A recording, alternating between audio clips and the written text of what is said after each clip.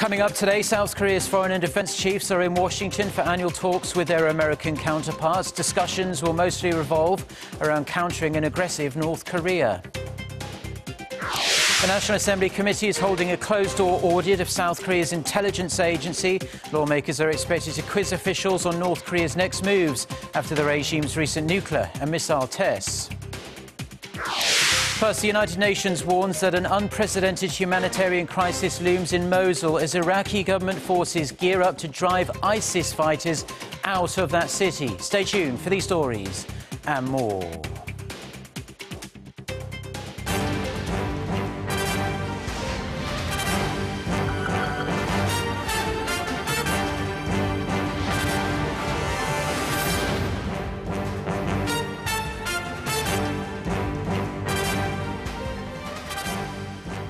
Hello, it's noon on Wednesday, the 19th of October. You're tuned in to our midday newscast here on Arirang TV. Thank you for joining us today. I'm Mark Broom.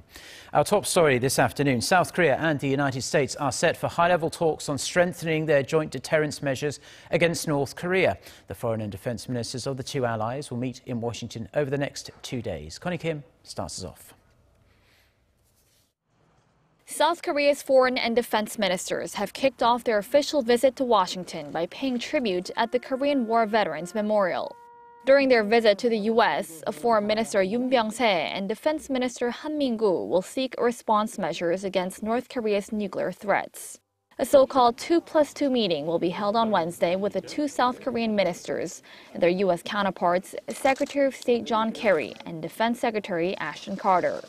Topping the agenda are ways to bring out a strong UN Security Council resolution and formulate additional ways for Seoul and Washington to further pressure Pyongyang. We'll focus on putting our heads together to ensure the sanctions on North Korea are the strongest they can be. Minister Yoon and Secretary Kerry are set to hold a joint press conference following their talks. On the following day, the two defense chiefs are set to discuss Washington's extended deterrence over South Korea, under which the U.S. will mobilize all of its military assets to defend the country in a time of crisis. Having U.S. strategic assets deployed on the Korean peninsula at all times will reportedly be discussed during the defense talks. Carter hinted at such plans in the latest issue of Foreign Affairs on Tuesday. He said Washington is continuing to deploy some of its most advanced capabilities, including F-22 and F-35 stealth fighter jets and maritime patrol aircraft under the second phase of the Obama administration's rebalance to Asia. Connie Kim, Arirang News. Now, the deputy foreign ministers of South Korea and China are slated to hold talks later today on regional and global issues. Deputy Foreign Minister for Political Affairs Kim Hyung-jin will meet with his Chinese counterpart Kong Xuan-yu in Seoul this afternoon. Seoul's foreign ministry says the talks will address the current situation on the Korean peninsula. Rising tensions over Chinese vessels fishing illegally in Korean waters could also be on the agenda as well. The Chinese diplomat, who is in South Korea for a 3-day visit, will also meet with Korea's Vice Foreign Minister Im Sung-nam on Thursday to further address issues of mutual concern. China and Russia have reportedly agreed to hold regular joint missile defense drills in response to the upcoming deployment of the THAAD missile defense system on the Korean peninsula. A Russian daily reported on Tuesday, quoting senior Chinese foreign affairs officials, that the two countries will hold regular computer-aided missile defense drills. The first such of these drills were held back in May. The officials said the THAAD deployment disrupts the strategic balance in the region and heightens tensions, raising the need for greater military cooperation between the two countries. They stressed that any measures taken to resolve issues on the Korean peninsula should satisfy all stakeholders in the region and should primarily be decided through negotiations. President Park Geun-hye attended the groundbreaking ceremony for a high-tech materials factory at the Gumi National Industrial Complex in Gyeongsang-buk-do province earlier today. The visit is part of the president's efforts to see how her policies are working out in the field. While she was there, President Park also toured the complex, which is part of an initiative to transform smart factories and support manufacturing innovation. President Park spoke about the need to lead the fourth industrial revolution and foster new industries, particularly new materials while also encouraging academic and industrial cooperation on customised job training and job creation for young people. Now, most of this year's parliamentary audit is over, but the National Assembly's Intelligence Committee is conducting its audit today on South Korea's intelligence agency. The audit session is being held behind closed doors at the National Intelligence Services headquarters in southern Seoul. The session is expected to focus on North Korea's recent provocations, including its fifth nuclear test, which happened last month, and last weekend's failed ballistic missile launch. Lawmakers are expected to quiz senior intelligence officials on the North's nuclear capabilities and the regime's latest moves. Another likely topic is the recent controversy over claims the former Roh Moo-hyun administration asked North Korea's opinion before voting on a 2007 UN resolution on the North's human rights violations, as the authenticity of the former foreign minister's account has been called into question by some. Lawmakers might press to see if the NIS has some records on the situation. The 4-month-long investigation into Korea's fifth largest conglomerate, Lotte Group, has technically come to an end, with the results of the probe to be announced later this afternoon. Prosecutors decided they will indict but not detain the group's chairman, Shin Dong-bin, as well as his elder brother, Dong-ju, and their father and the group's founder, Chilgok. This comes after the court rejected the prosecution's request to arrest the group's chairman on embezzlement charges late last month. They will be charged with tax evasion, embezzlement and breach of trust. The founder's de facto wife, Seo Mi-kyung, as well as his daughter, Shin Young-ja, were also earlier indicted on charges of tax evasion. The probe into the group launched back in June, with some 10 affiliates raided and about 500 of Lotte's executive and staff summoned by prosecutors either as suspects or witnesses. Korea's producer prices have risen for the second straight month on the back of spiking agricultural goods prices. The Bank of Korea says the producer price index rose 0.2% on month to 99.2 in September. The price index has a baseline of 100 and refers to 2010 price levels. The producer price for agricultural goods rose 5.4% compared to the previous month, hitting around 120. An official from the central bank said prices shot up amid poor harvest due to the record-breaking summer heat wave. The index for animal products and fishery products rose 2.5%. Now, with less than 3 weeks to go before the US presidential election, a new poll shows Hillary Clinton holds a decisive advantage over Donald Trump in the competition for votes in the Electoral College. Our Kim Mo-kyun tells us more. The poll released on Tuesday was jointly conducted by the Washington Post and SurveyMonkey on 15 battleground states. The results show Clinton leads in enough swing states to put her comfortably over the 270 majority needed to win the November 8th election. The polls say Clinton holds a lead of 4 points among likely voters in states that add up to 304 electoral votes, while Trump has the advantage in states with an estimated electoral vote that totals 138. Arizona, Florida, Ohio, and Texas, which together account for 96 electoral votes, remain as toss-ups. The results are based on ballot tests that include Libertarian Party nominee Gary Johnson and the Green Party's Jill Stein. The poll was conducted online from October 8th to the 16th on more than 17,000 likely voters. Meanwhile, regarding the latest scandal rocking Clinton's campaign, President Obama says claims of collusion between the FBI and State Department officials over the classification of an email on Clinton's private server were just not true.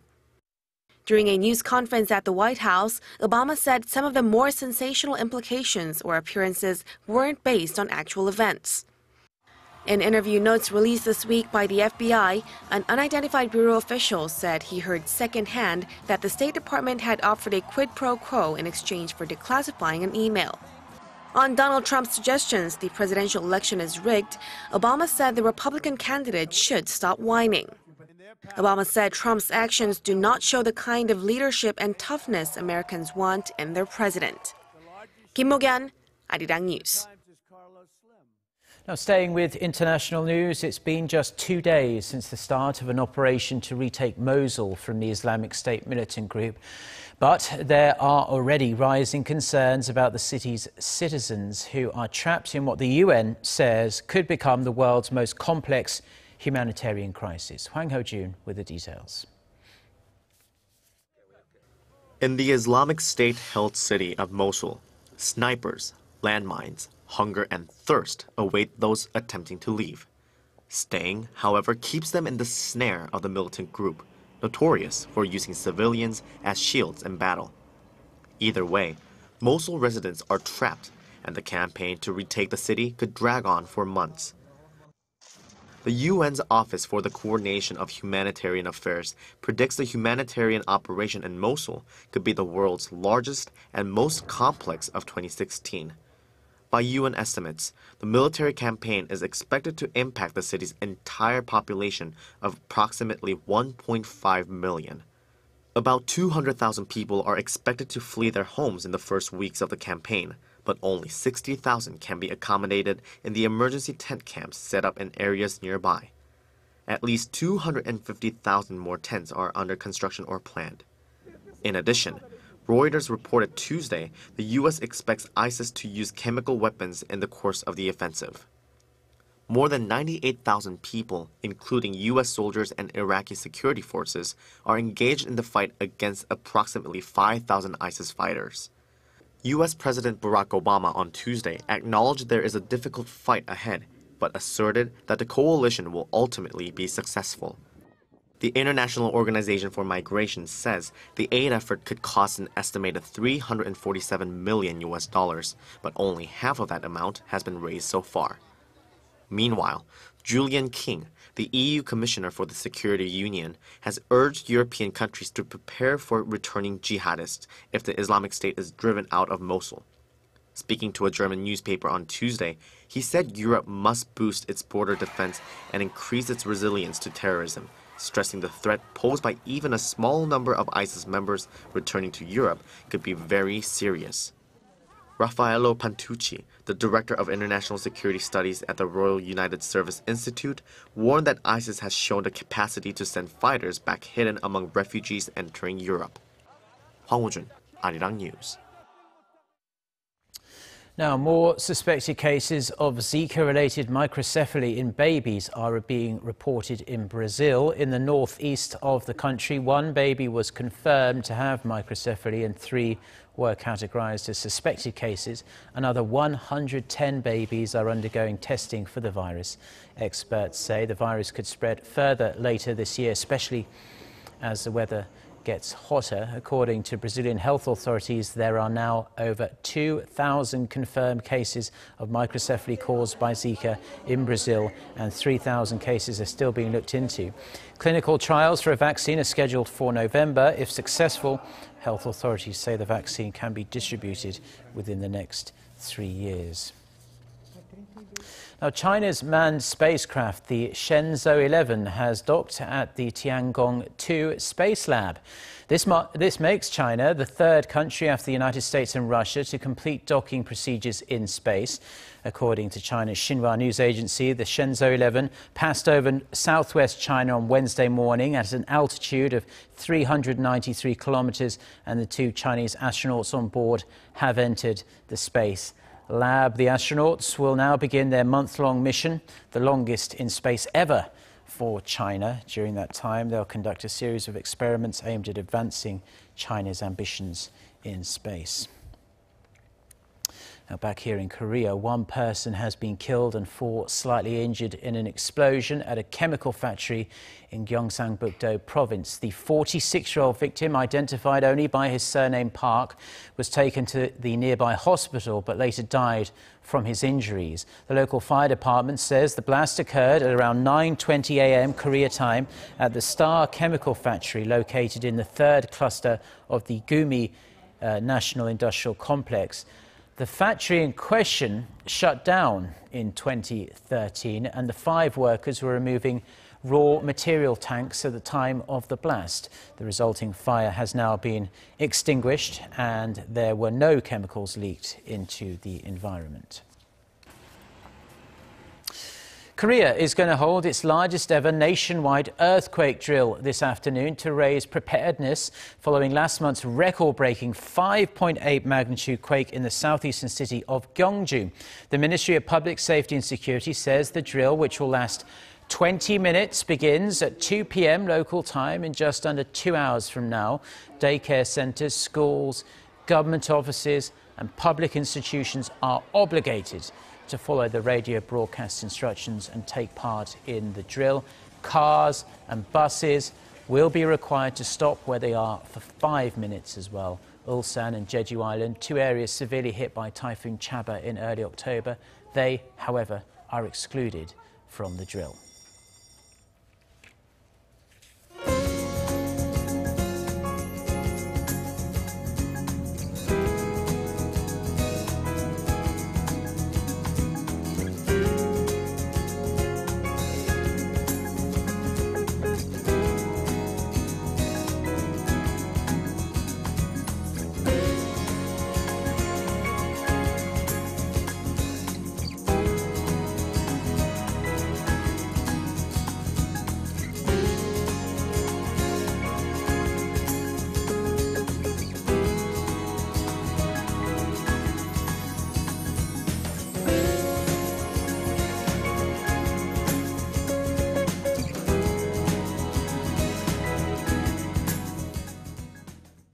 Well, that's all we have for now on this Wednesday lunchtime here in Seoul. I'm Mark Broom, and thank you as always for tuning in.